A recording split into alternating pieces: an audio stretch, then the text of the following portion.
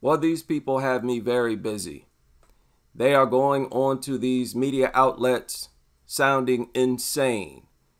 And I want to deal with some of the things that they've been saying. And let me point something else out. This mutt, this hideous, deranged monster is heavily drugged right now. And that is why it's not trying to rip people's faces off. Shackles are up, you know? Yeah. I think you're feeling that way maybe because of the news and things that some people who have never had any experience with the actual breed. Don't need to have experience. Don't need to spend 5-10 minutes with them. That's not going to inform me about how they function as a breed. Statistics inform us of that. They have a lot to say. I understand that obviously the attacks are serious and it makes sense for people to feel worried, but I think we really need to think about where is the problem actually coming from, because there's way too many XL bullies for... The problem is coming from the dog itself. The dog itself is the source of the problem. The disproportionate statistics prove that. Us to say they're the most dangerous breed in the world, we would be having attacks every day if that was the case. There have been 9 deaths. There are attacks every day. That is utter stupidity. There are attacks every day in the UK. There are attacks every day in the United States and everywhere else in the world. That was a very dumb statement for her to make. Deaths in the UK in the last 2 years. That sounds like an awful lot to me. Then she goes on and tries to minimize those attacks, those deaths. It is a lot. One breed of dog. I think it's because of the fashion of the dog. It's that everybody wants an XL bully. Everyone and their mom, friends, cousin, sister, everyone has an XL bully. Everybody wants them. Everybody has them and wants them. Then why do 80% of people in the UK believe they should be banned? I don't believe that. I don't believe the majority of the population wants one of these things. And even if they did, what difference does it make? Is that supposed to excuse all of these attacks? You see how she talks as if we are supposed to accept some percentage of attacks, maimings, and fatalities? That is insane. And everyone's almost breeding like that. Hideous, crazy, deranged monster is heavily drugged up. Now, what you're looking at right now, this thing is terrified because dogs are so mutated and deranged, they're afraid of everything. They view any and everything as a potential threat or a challenge. And that does not justify them attacking everything. It is just the source of their aggression.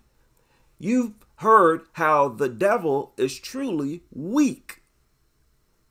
The same thing, and they have the right name, bullies. Bullies are generally punks. And if you stand up to them, they will back down. Well, dogs are so cowardly, that's why they're always aggressive towards any and everything living. It's just an expression of how deranged they are as mutants. XL bully, that's the quick get-rich scheme right now when it comes to the dog game. How much are they worth? During COVID times, you would get a dog like this for like $3K. Now it's getting tired. Understand, it's in a new environment. There's lights everywhere on the floor. There's new people just sitting around and they're facing in the dog's direction. So the dog is thinking that they might want or try to attack it because that's what dogs themselves do. They assume that every other living thing is just like themselves, have an urge to attack for absolutely no reason. So it has all the reason to have increased anxiety right now. It doesn't because it's drugged up. The only way it could possibly sit there and fall asleep, lay down like that and be this relaxed is if it's drugged up. 4K, like now times, you know, it's a bit difficult, so it's reduced.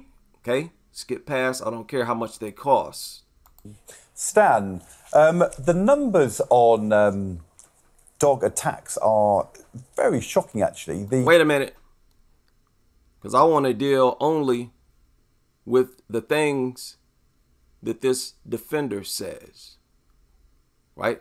I want to give my take or response to the things that she said. So I'm going to skip past the things that he said. I agree with a lot of the things that he said, but I disagree with some. To give her point of view here. And how hard, do you accept any of what Stan is saying there, that actually you can be as good an owner as you want to be, but this particular dog has it bred into them to be overreactive and to go for the throat? I mean, that's what they do. And there's a lot more to it than that. They have a lot more traits and characteristics and instincts as far as killing and attacking than that, okay, as we all know. I mean, that's what they do. And you can be as good as you want as a trainer, and I'm sure you are. Now, as I pointed out before, look at her body language. Look at how she's behaving, simply listening to what this lady is saying. That is because she knows that what this lady is saying is true. But it is her job to run the con. She is a con artist, just like all other pit bull advocates. And the truth is making her uncomfortable. You go for the throat. I mean, that's what they do. And you can be as good as you want as a trainer, and I'm sure you are. Clearly you are. Your dog is docile. Yeah, docile because it's drugged up. And then she sits here and laughs. And do you know, listen to this. The thing is, this behavior it's breed standard. These breeds are not, if I brought my Doberman here, higher energy, maybe a bit more like, yeah, these dogs don't want to jump about the place. You go online and you see people who own these dogs, they will tell you that the dog is calm. I think a person that doesn't... That was a bold-faced lie, and it was very disingenuous, very dishonest. She just sat there and said all of that about a drugged-up bully breed. These things are not any more calm than any other breed of dog. But let me point out that what is true about what she said, it is a part of the bully breed's behavior to stay perfectly still and to attack without showing warning signs. So in a way, what she said is true. What is standard is that they show no signs of attacking before attack. They'll go from being perfectly still and silent to launching a full-out attack. However, notice how when it was convenient for her to say that a behavior is standard with the breed, she does so. But when you talk about violence, oh, you can't just look at bully breeds. You can't just say it's the pit bull. Suddenly, all of a sudden, they are no longer individuals, right? They say dogs are individuals. You can't judge them based on breed. Yet she sits here and tries to say that the calmness that you see in this dog is breed standard. Hypocrites. The thing is, this behavior it's breed standard. These breeds are not, if I brought my Doberman here, higher energy, and maybe a bit more. What does your argument that these are calmer than Dobermans have to do with anything? We're dealing with statistics. This whole discussion is about statistics, about these things producing very disproportionate statistics, being a small percentage of the total dog population, yet accounting for the vast majority of attacks. So what does them being more calm when they're not attacking anyone have to do with anything? That was just a very strange thing that she pointed out, and I have no idea why she pointed that out. Are the statistics suddenly erased simply because Dobermans are more hyper when they're not attacking than bully breeds? This behavior it's breed standard. These breeds are not, if I brought my Doberman here, higher energy, maybe a bit more like, yeah, these dogs don't want to jump about the place. You go online and you... Okay, so they're calm. Okay, so they're breaking records for deaths, for maimings, disfigurements, and attacks in general. They're breaking records right now. And we should just allow it to continue because they're calm when they're not attacking people. Make a lot of sense, right? You see people who own these dogs, they will tell you that the dog is calm. I think a person that doesn't assess the dogs, doesn't train the dogs, you don't really have any close relationship apart from the statistics. Like you right now, he's the same as you to me. See how she minimized the statistics? But she has not refuted the statistics.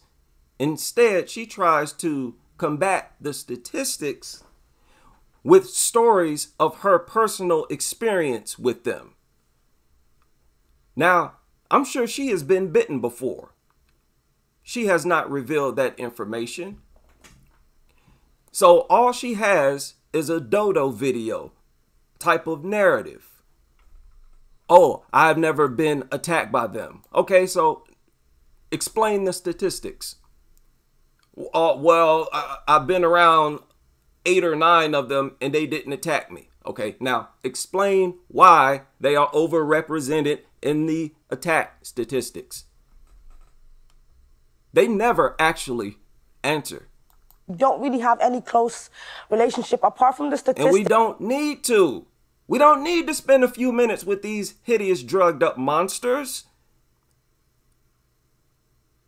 What is wrong with these people? It's like you right now. He's the same as you to me. No, because Stan, just be clear, Stan does physically interact with dogs. No, all his life. That's his that's job. fine. But I think he's been very clear that he doesn't assess XL bullies. But He the thing doesn't is, work Kate- with XL bullies. But the thing is, Caleb, He doesn't assess or work with them. He doesn't have to. None of us have to. The only thing we have to do is have an understanding of how often they attack and the condition of the people after they're attacked. That's the only thing we need to have an understanding of. Why don't you understand that? Because you're a con artist. Let's come back. I have. Okay? This woman.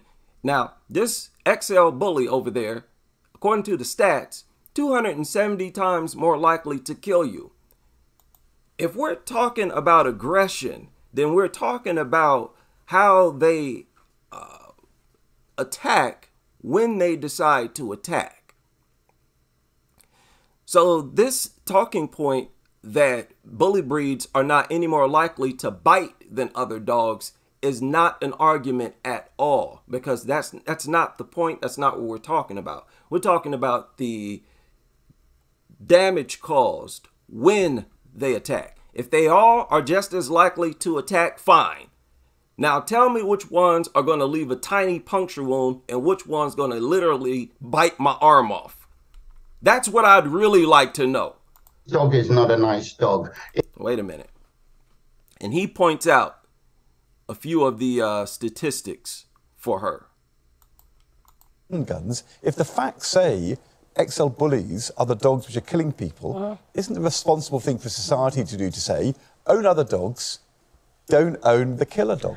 I think, similar to the example you just gave there, like nitrous oxide right now, they're about to ban that, right? Because it's now becoming an illegal substance because people are misusing the substance. It wasn't created for the misuse that it's being used for. It's created for baking, for the right things. If people misuse it, now the government has to think of how can we make it safer for people? How can we legislate this or manage this better so people are not misusing? See this thing falling asleep?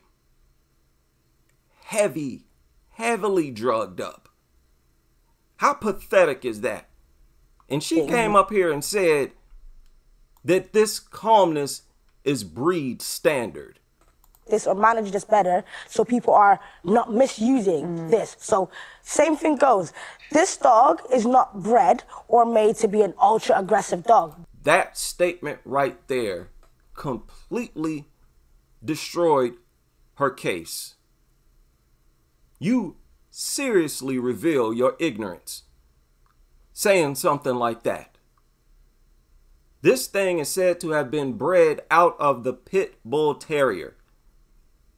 The pit bull was bred for a long time for bullfighting to attack and kill bulls and other large animals. That's exactly what they were bred for. And the Bully XL is a larger version of that. They're just very large pit bulls. So what are you talking about? That's exactly what they were bred for. Nobody's misusing them. And your assumption that all bully breeds that attack people were raised by someone who taught them or trained them to attack is also ridiculous, and it's impossible for you to have found that out. So like I said, the arguments going around by these people are pathetic as it gets. And I believe they're going to actually implement this ban. These arguments are that bad. High rise of people buying this particular breed. She said that there's a high rise of people purchasing this breed. However, they still don't make up the majority in the UK or here in the United States. They still produce disproportionate statistics. So she makes another failed argument here. Number one, because of the fact that multiple people are breeding them for a get-rich quick. But people don't walk around our streets with guns because they're dangerous. So she points out that a bunch of people are breeding them. There's a huge influx of Bully XLs, right? Bully XLs, the population of them is growing faster than the population of other breeds. And she's saying that that is the reason why they produce the statistics that they produce. What type of argument is that? Oh, it's no problem. It's only because their population is growing faster than the other breeds. Oh, okay. So this woman is all over the place. And we think we should ban them because people die from them, even if people are well trained in handling things properly. I'm not sure if we ban handguns, why don't we ban killer dogs? Okay, so what is a killer dog, though? Well, any dog can be a killer. People, anybody who tries to deny this dog is heavily sedated. Heavily sedated. Normally, they would be going crazy right now, and it falls asleep. That is pathetic. What is a killer dog, though? Well, any dog can be on the basis of the recent evidence, XL bullies. Yeah, any dog can be. But you're still not dealing with the discussion. You are asked to explain why they produce such disproportionate statistics. They say these things account for like 65-70% of people killed, maimed, yet they make up a small percentage of the total dog population. She still doesn't get around to that. So, but are you telling me that I'm just saying a German Shepherd that has way more higher strength that the police use is not able to... 75%. Yeah. And she helps our argument by making some of these statements that she makes. Yes, what you're saying is true. We should ban all large dogs. But you're still not dealing with the question. The deaths were XL bullies, and there've been a lot more deaths. So what you're saying, your 75% is based on the high rise of people buying this dog. You have a cockapoo, and cockapoos have cocker rate. Yeah, I mentioned that earlier in the show. That is a constant thing that they do have. It is a resource guarding. They bite the most. A cockapoo can kill a child, though. Yeah. She said they bite the most. We don't know that. We don't know that. We don't know if any other of those small breeds bite more often than bully breeds, because most of those attacks are minor. So minor, people are not going to the hospital to report it.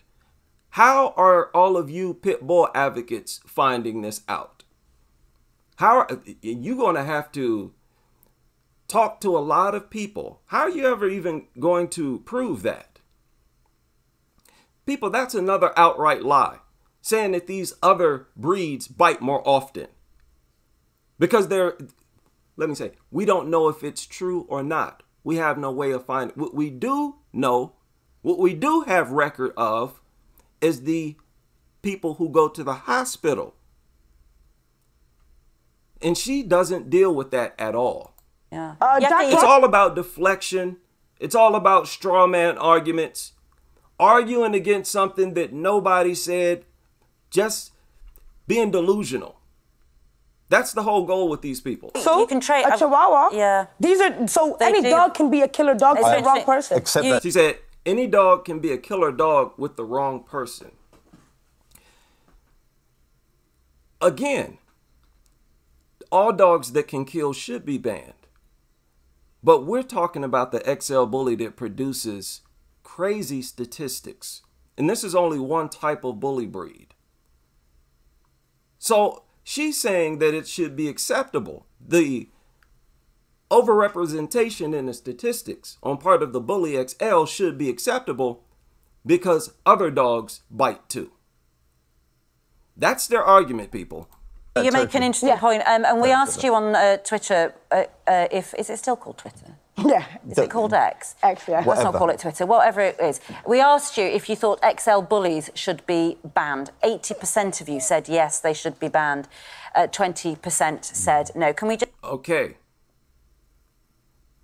So if everybody wants an XL bully, why are we getting statistics or polls like this? Where are all the fans of the XL bully? I guess they're just not computer literate. But this woman gets up here and makes really bully breeds look bad, bully breed advocates look bad, and the XL bully. There are a lot of failed attempts by these pit bull advocates floating around. The fact is, pets shouldn't be able to kill, to disfigure. And when you're talking about bully breeds, all bully breeds produce ridiculously disproportionate statistics, and they all need to be banned. But in the UK, particularly, that Bully XL is like the pit bull of the pit bulls. It produces statistics in the same way that all bully breeds produce compared to non-bully breeds. And there's no way to defend that. It's just as ridiculous to try to defend the Bully XL as it is to try to defend bully breeds in general. And this discussion about the Bully XL is really about bully breeds. Because if they replace the Bully XL with the other legalized bully breeds that you can get in the UK, the problem will still be there. You won't see a true or significant change in the statistics until you ban all fighting breeds. There's no excuse for people to own fighting breeds as pets.